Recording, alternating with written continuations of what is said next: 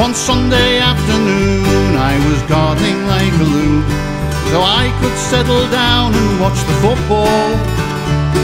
The match, it was a bore, it took them 2 hours just to score. My wife said, let's have chips, what a good call. Now the chip shop man and me, we had some history.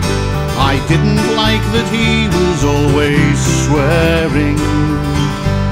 He'd effing jeopard me if I didn't have the right money, or if I ordered a split portion just for sharing. But I always stayed polite, I thought it was only right. Onion gravy and chips twice please, and a sausage. He wrapped them up quite quickly, I've never seen him work so slickly. I was soon on my way home back to our cottage. When I got the feast back home, my wife was on the phone, so I took on the task to put the food out. Imagine my despair when the sausage wasn't there. I went straight back to the shop for a shootout. I marched in with face like thunder, scything customers asunder.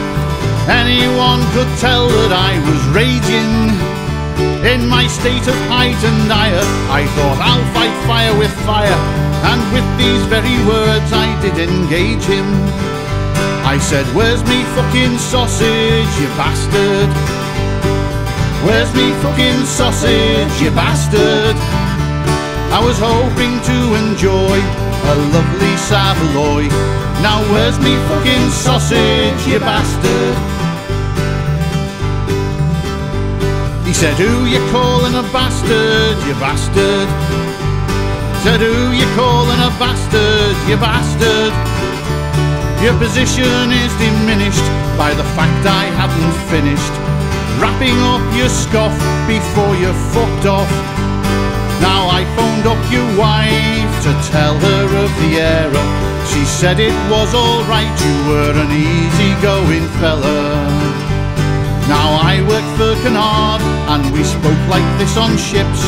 Now you a fucking bard, and you can whistle for your chips. Well, I went home to my wife, who was ashamed of me quite rightly. She said she couldn't eat, though she was famished. And from my conjugal rights, which used to be twice nightly, I found myself indefinitely banished. 'Cause I'd said, where's me fucking sausage, you bastard? Where's me fucking sausage, you bastard? I was hoping to enjoy a lovely Savoy. Now where's me fucking sausage, you bastard? There's more.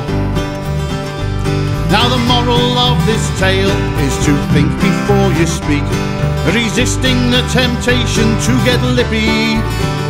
It's not big or clever to swear, and if you get it wrong, you could be anchored off Bombay without a chippy. So don't say, where's me fucking sausage, you bastard? Where's me fucking sausage, you bastard? I was hoping to enjoy a lovely Savoy.